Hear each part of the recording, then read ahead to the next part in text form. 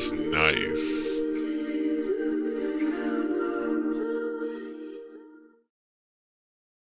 What's up guys, it's RevJ again, back out in the garage. I got the Helicopter C10 next to me, and if you've been following that build or any of my associated builds for a while now, you know all the fabrication work, 99% of it, was done using the Hobart Handler 210 MVP. Now this thing has been a phenomenal welder. I've had it for like, I think 5 or 6 years now. It's done all the body work on the truck multiple times. It's done the work on the frame. It's done lots of stuff for the suspension. Really anything you'd need to weld, it's done for me and done without question. Works on the 115 or the 230 volt, so in any garage you can just plug and play. So while that machine's been absolutely great, I'm at a point now where I've got a bunch of projects involving aluminum, and of course a MIG welder, well, isn't the most useful thing on aluminum, of course, unless you had a spool gun. Spool gun, spool gun, spool gun. So I think you guys see where this is going. I went ahead and picked up the Hobart SpoolRunner 100 spool gun for doing aluminum work on my existing 210 MVP. And as you guys know, Hobart is made by Miller, and there's a lot of crossover between this 210 MVP and the slightly up-branded Miller 211 MVP. The 211 has auto set voltage and a few other features like that, and for the sake of comparison, since they're so often compared together, I have the Miller equivalent of the same spool gun, the one that you would use with the 211 MVP. So I'm going to go ahead and unbox this one, and then again for the sake of comparison, we will take a look quickly at the Miller branded one and see why they're different and why they can't be interchanged. Alright, there is the SpoolRunner 100. Real quick, let's pop open the Miller equivalent and just take a look at what it comes from. Obviously, you see right away, pretty much the exact same case. We'll take a look at that a little bit closer in a second. I'll go ahead and pop open the Miller branded one here. And right inside, we've got our manual and instruction card right there on top. That's got your little wiring diagram, all that sort of stuff. Here's the SpoolMate 100 series. That's this, again, SpoolMate, SpoolRunner. Otherwise, you're gonna see a lot of similarities, I suspect, here. There you go, the spool gun itself.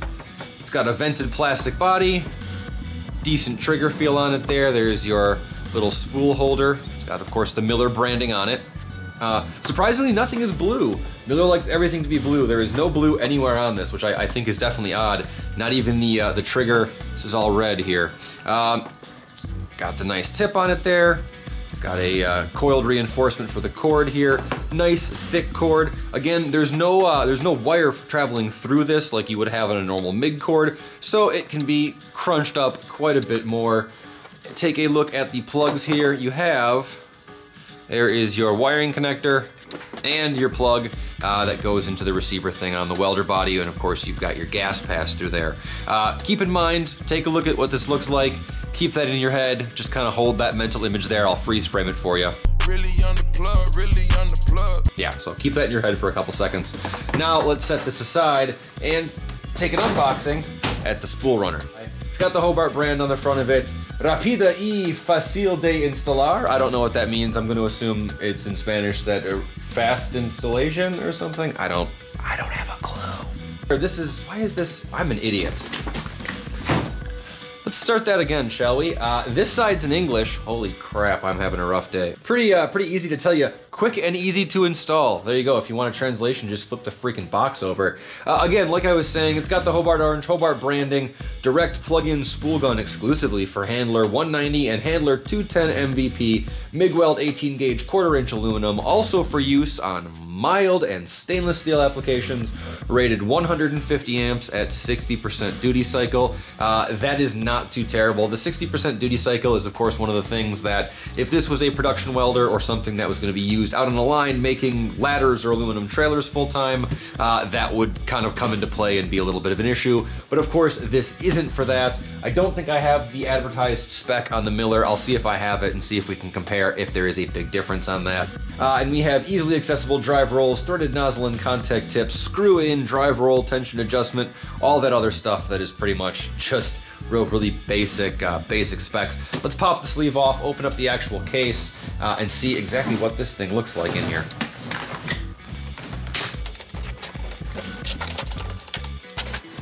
Of course, Hobart logo, again, compared to the Miller, it's got that Miller branded logo right on there.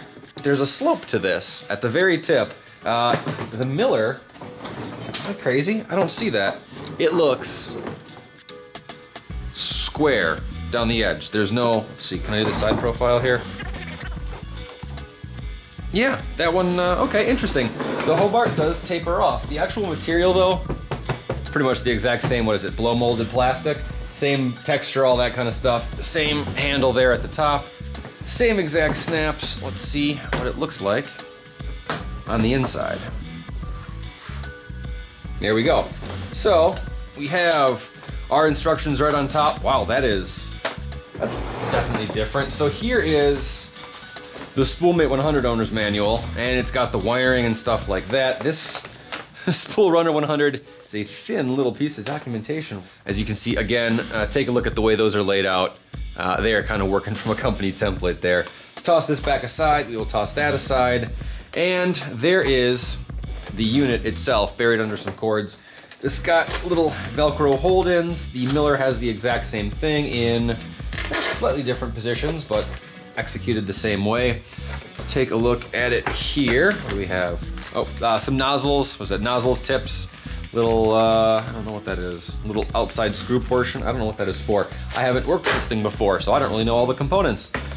Pull out the gun itself. So there is the SpoolRunner 100. We've got, again, a very similar plastic body. Trigger, pretty similar. Similar design, very similar actually. Again, the spool holder back here. We've got our nice machined aluminum, nice nozzle or nice tip there. Again, a cord protector, or what do you call it, a strain reliever. Pretty decent looking cable on this. We'll compare them head to head in 1 second.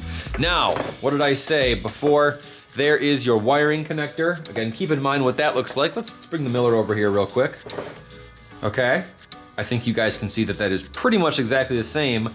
However, from what I understand, there are some cases in which this layout is actually pinned differently on the Miller and the Hobart and would cause the spool to feed incorrectly. If you guys do ever attempt some sort of interchange, definitely keep that in mind. Some things can be used interchangeably between the Miller and Hobart products. This, however, is not one of them. And again, segueing there, what did I say before? Keep that shape in mind on this one over here. And now take a look at what we have on the Hobart.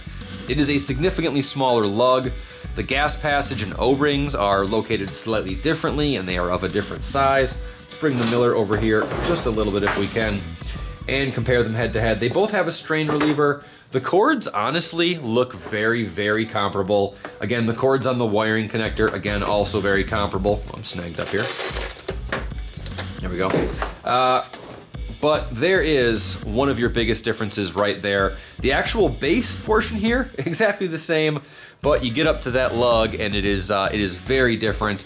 There is a significant difference in diameter there. I would say the one on the Miller is close to almost twice the size, if not a touch more.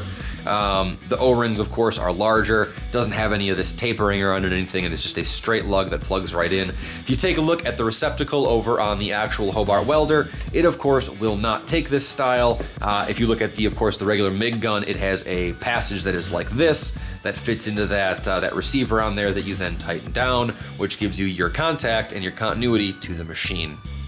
All right, now let's get a little closer and take a look at the differences between the guns themselves. I'm gonna hold them side to side here, and you guys can see there is a very significant resemblance. Of course, all of the venting and the outlets on the handles of both, exactly the same.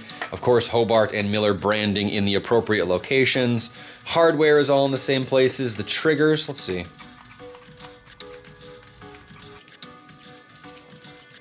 I mean, they feel very, very, very similar. My mind might be playing tricks on me saying that the Miller's has a slightly more resistive spring in it. That, of course, could just be unit to unit.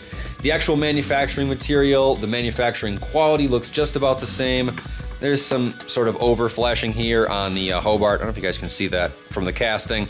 Little sandpaper will take that right off. The Miller doesn't have it, but does have flashing in the same area. It just looks like it has been worked.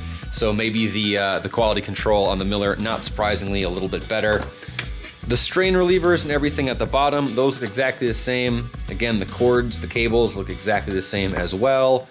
Our hose for the gas feed, looks like the same hose to me, the same clamp. Let's take a look up here at the The nozzles, well, I'll tell you what, those should look like the same machined aluminum parts to me. It is the exact same tip, the exact same nozzle. Let's see if we get in there close, you can see that. Yep. Sure looks pretty much the same to me, if it'll focus in there. Well, trust me, it does. The feed mechanisms, well, sure enough, they look like they have the same rollers in them. I don't see a difference. Let's see if there's a part number on them here. The Hobart says 030 something. I don't know if this will be the same. Let's take a look here. 0307. So the actual part number on the rollers in the feed there is exactly the same were it to wear out. Now we have the exact same, what is that, the feed sleeve there. This one on the Hobart looks a little pinched. I'll have to be careful of that when I'm feeding wire through it. You can see there, just in case, I'll have to keep an eye on that. The actual, what do you want, the spool holder, the reel there. Well, I'll tell you what, that looks exactly the same. Of course, Hobart branding versus Miller branding there, as you can see. Okay, here, there's no branding. Can you guys tell the difference between those two? Can you honestly tell me which one of those is the Miller and which one of those is the Hobart? I don't think you could, not without seeing that branding. Let's flip them over here.